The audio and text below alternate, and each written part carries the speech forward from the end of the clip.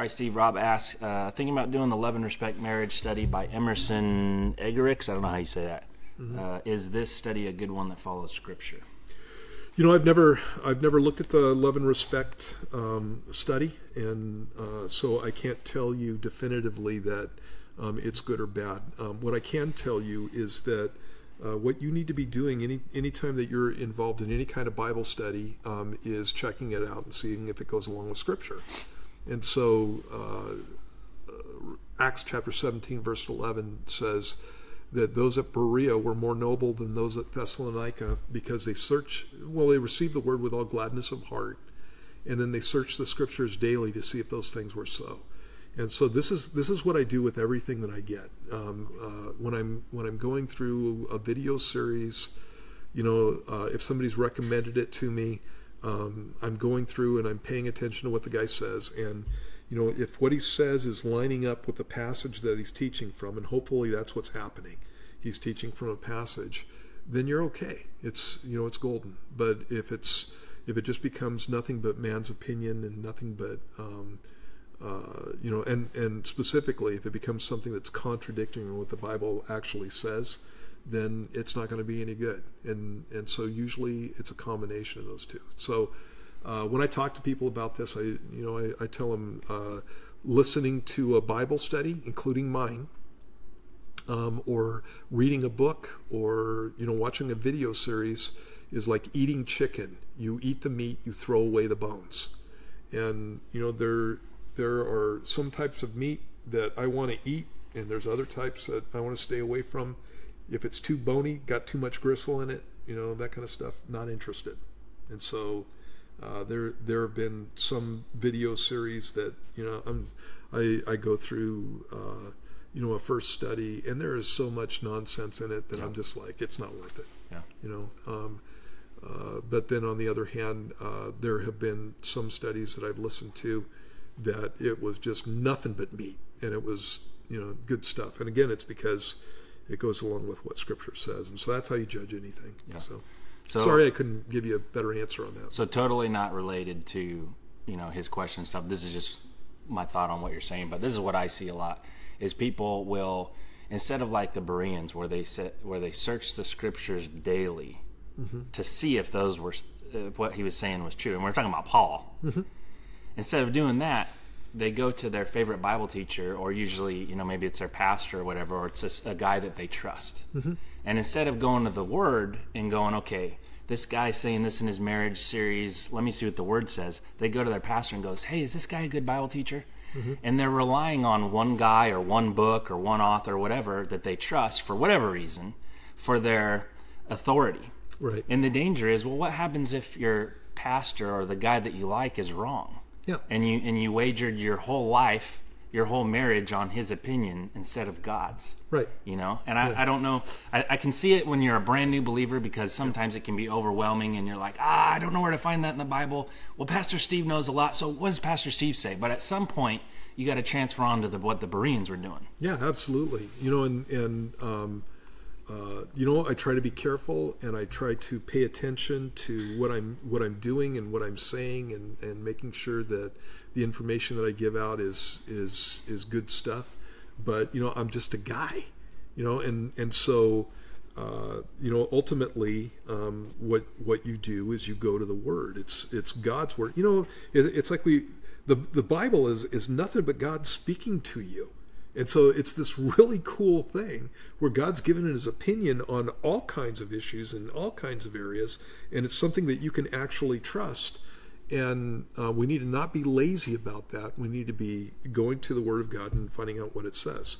And again, like you said, there are times when it's totally appropriate to go to somebody and say, what do you think of this? Sure. Yeah. And I've done that in my life too. Actually, I still do that. There are so many books out there. There's so many things out there that are being promoted and being sold that I frankly have a hard time. I don't like wasting my money on a stupid book. I want to spend my money on something that's good. And I'm done with buying dumb books and then throwing them in the trash. and there are a lot of dumb books out there, you guys. And so, a lot of times if I'm going to get a new book, or if I'm going to look at some new series, then I want a recommendation from somebody that I think knows what they're talking about. And if I get a good recommendation from a couple of people, then I'll go and pick it up, but then I'll judge it for myself. Mm-hmm. And I'll go through and look at it. And I've done that. You do that with movies. You know how that is? Yeah. It's like I've seen the trailers for a movie, and it looks really good, and I find out that somebody that I know went to see it, and I go, "So, Matt, what'd you think of that movie?" And you go, "Oh, it's awesome." And then I go watch the movie, and it's lame. And I come back and go, "What's wrong with you? It had this in it, it had this in it. What are you talking about?" And so, and then on the other hand, there are people that I talk to, and they have the same taste as me, and they know what I'm looking for, and they'll go, "No, it's worth it. Totally worth going to see it," and stuff. And then I'm pleasantly surprised. And so there are people that I know, that I love, and I absolutely respect, that I do not ask them about movies, because every recommendation they've given me was just lame, and that kind of thing. And so it's the same, it's the same thing with this stuff. But ultimately, what needs to happen is, like Matt said, you got to be paying attention to what the Bible says. And so we have a resource that's just awesome in the Word of God. And if you know the Word, then what's going to happen is you're going to keep yourself out of all kinds of problems. You're going to keep yourself from wasting your time, wasting your money, and actually getting caught up in a lot of the nonsense that goes around Christian circles. So another thing that I see with that too is a lot of times people will, like you said, they'll be reading book to book to book, and their whole theology is based off of Christian bookstore. Right. And I've even seen this lately with guys like one of my favorite historians. His name's David Barton, and what he was doing is he started writing books based off of the original documents that he was collecting. Mm-hmm. And when he was coming out with some of the viewpoints, people were freaking out, and they're like, "Where'd you get this from?" And he would pull out the original document. And what he was showing is that a lot of the books that were out were being quoted from another book. Mm-hmm. And what that did over time is the history became what some guy started, and then over time that was authoritative, and so this guy quoted it, and this guy quoted it, and this guy quoted it. And what you end up doing is reading a whole bunch of historian books, but they weren't what the original author said. Right. And a lot of people do that with Christianity, is where they read this Christian book, and they have their theology based off Christian bookstore stuff, but it was never really in the Word of God. It was what one guy quoted and everyone else followed. Yeah. And some of this stuff can just be crazy. There was a book that came out a while back called The Purpose-Driven Life, mm-hmm. By Rick Warren and Purpose-Driven Church and that kind of stuff. And I'm not going to pick on the books, but basically what he did was he took Acts chapter 2, verses 42 through 47, and he put all that stuff in book form. Mm-hmm. And the church just goes wild over it. And it's like, if you want to grow as a Christian, you got to go to church. If you want to grow as a Christian, you got to read your Bible. If you want to grow as a Christian, you got to pray. If you want to grow as a Christian, you got to be a witness. And that's been in the Bible for 2,000 years. And so I had a lady come up to me this one time when that was all the hot topic, and she said, "Steve, why aren't we going through The Purpose-Driven Life? Why aren't we doing that book?" And I said, "Well, first off, I don't teach people's books. I teach the Bible. And then secondly, when I was talking to her, I go, well, what's he say in his book? Well, you need to go to church." I go, "Do we teach that?" She's like, "Well, yeah." And I go, "Okay. What else?" "Well, you need to read your Bible." "Do we teach that?" "Well, yeah." "Oh, okay. You need to be in fellowship." "Do we teach that?" "You need to be a witness." And, just went through the whole list of things. And I go, that's, I just showed her the passage in Acts, and she'd been around long enough to have been around when I was going through and I was emphasizing that stuff. And she's like, "Okay, I get it." It's just the Bible. And so in that case, it's a good thing. I think it's a pitiful thing that millions of those books get sold as if it's something awesome when it's out of the book of Acts. It's like, pick your Bible up and read it. Yeah. It's that simple. And obviously you have a situation where churches aren't emphasizing what the Word of God has to say about life and godliness and all the things that the Bible says that we're supposed to be doing to get those things. Right.